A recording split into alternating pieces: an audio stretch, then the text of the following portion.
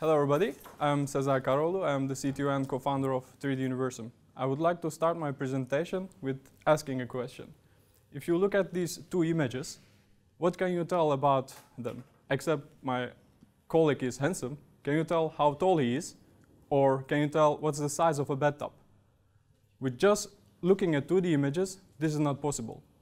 We are living in a 3D world and experiencing it in 3D. However, we are enforced to leave this world with limited 2D images. And in 3DUniversum, we are changing this.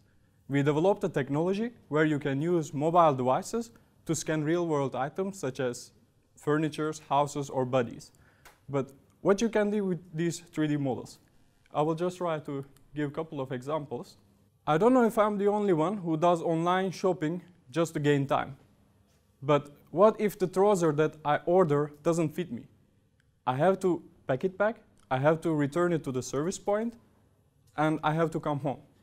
Did I actually gain time there? Not really.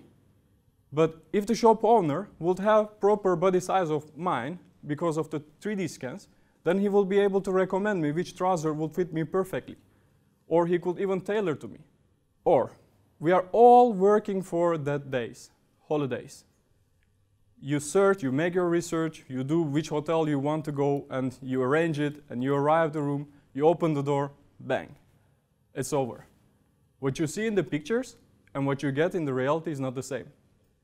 The size of the bed doesn't look that small in the pictures, or you do not have even space to walk in the room. But if you would have the 3D space of this room, then you will be able to move around everywhere that you would like to. Then you will be able to make better decisions and less disappointments. Last but not least, I have collected very beautiful memories with my grandmother until the age of 98 that she passed away. But the last 5 years of her was not as beautiful as the other years.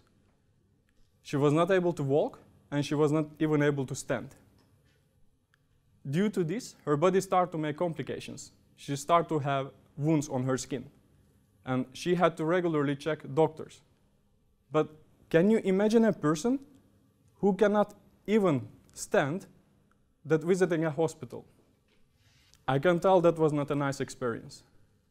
But thinking now, if we would have this technology, then I will be able to scan the wounds and either send it to her doctor or just bring by myself and show to the doctor, and the doctor will be able to give better decision or prescriptions, but not requiring her to be in the hospital. Then I will have more time to spend with my grandmother rather than spending at hospital corridors. I would like to finish my talk with a presentation, therefore I ask my help from my colleague.